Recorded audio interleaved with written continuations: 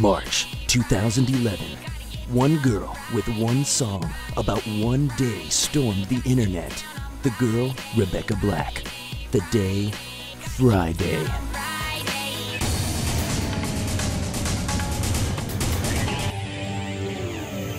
I've loved music for as long as I can remember. Since I was about 10, so 3 years ago. So I said to my parents, Mom, Dad, I think music is pretty cool. And that was probably around March 8th. Yeah, it was a Tuesday. But the road was not easy. Rebecca would have to wait through an entire day of school on Tuesday, March 8th, before she'd finally get the break she needed. At this point, I would just do whatever I could to make music. I'd play rock band with my friends or hum a song in the school hallway, wherever they let me play. Finally, my parents were like, if you still like music, we heard of a place that'll make you a video. God, I can't believe that was almost a month ago.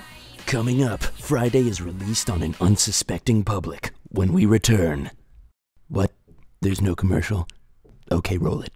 After hours of struggle, Rebecca Black finally hit the big time. I love her. I love Rebecca Black. I really thought I knew something about writing, about music, about songwriting, and then I hear this Friday thing and it just blows my mind. I'm going, oh my God, that's it. She hit it. So many people were talking to me like, what about Monday, Tuesday, Wednesday? What about the weekend? For me, it's always gonna be Friday. You have to understand the times we were living in when this song came out. Rango was #1 at the box office, not #3 when this song came out, okay? St. Patrick's Day was in front of us, it's behind us. Soon Rebecca discovered the dark side of fame. All the success is really hard to deal with.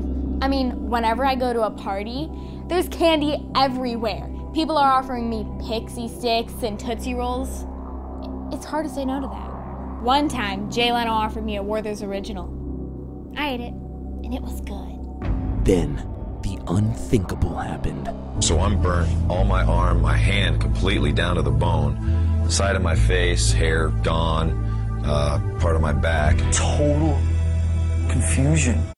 On April 1st, 2011, Rebecca Black peacefully passed. This cemetery, on the way to school. I don't worry too much about celebrities or fame. My parents keep me pretty grounded. Like literally, I'm grounded.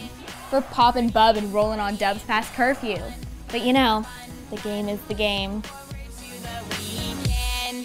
Next week on Betwixt the Music, we profile someone who will get famous between now and then.